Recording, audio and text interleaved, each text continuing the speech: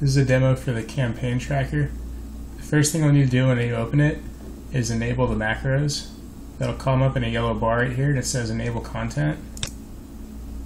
Once you click that, you'll be able to open the user form. Do that by clicking launch.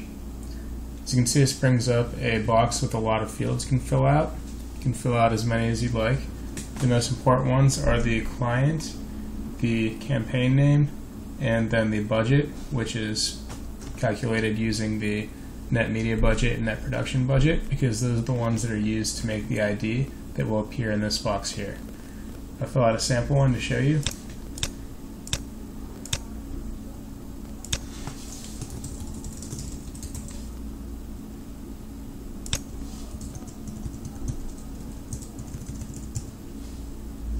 So then you can click save, and your new ID will populate in this box up here.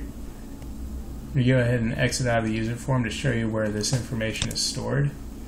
So back in Excel itself, you have the data tab, and you can see all of what we just inputted is now on this sheet. Going back to the user form, I'll show you how to select what we just created, and then you can edit based on the new information you get. You can add markets, add multiple. You can also add multiple formats.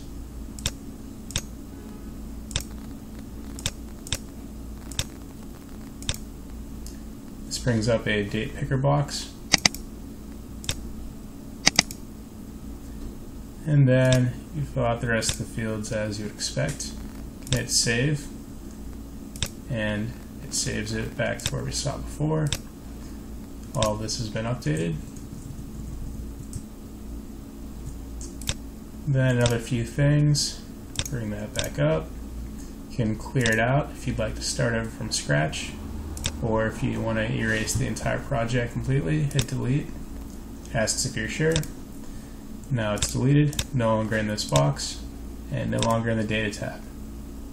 What's nice about this is it stores it all in this tab, which can be exported and imported into pretty much any CRM system that may be used in the future.